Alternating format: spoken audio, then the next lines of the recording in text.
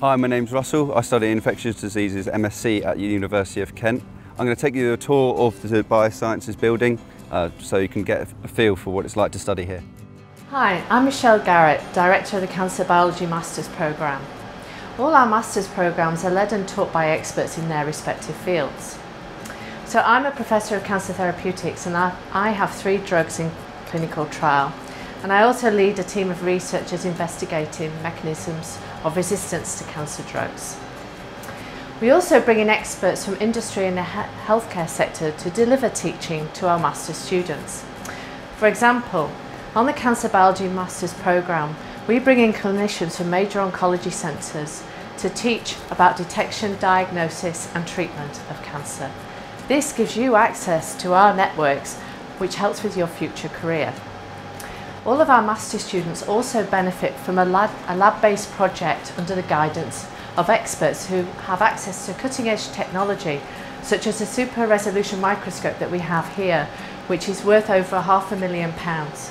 And now you're going to meet one of our Master's students. Hi, my name is Hamis and I'm from Saudi Arabia and I'm doing my Master's in Biotechnology and Bioengineering, and I'm currently working on my final project in Colin Robinson's lab.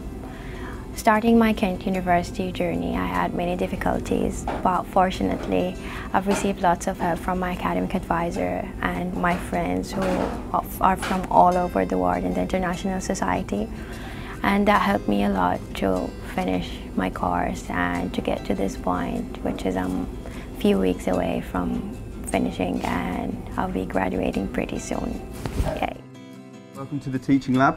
Earlier in the course I gained training in various genome editing techniques, which have been actually very useful for my summer project.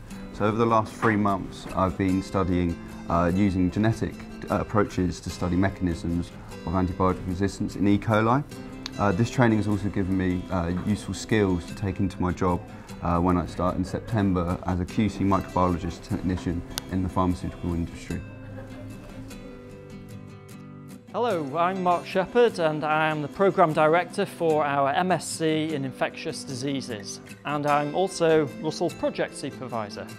So during project time we embed our students in a professional culture of research, so part of which involves our students presenting their data to research lab members at weekly meetings. So over to you, Russell. After our 3-month project in labs, we then present our data as a poster, as you can see here. Hello, welcome to my IVF lab. My name is Giuseppe Silvestri and I am an alumni of the University of Kent after having completed my master's degree in reproductive medicine in 2013.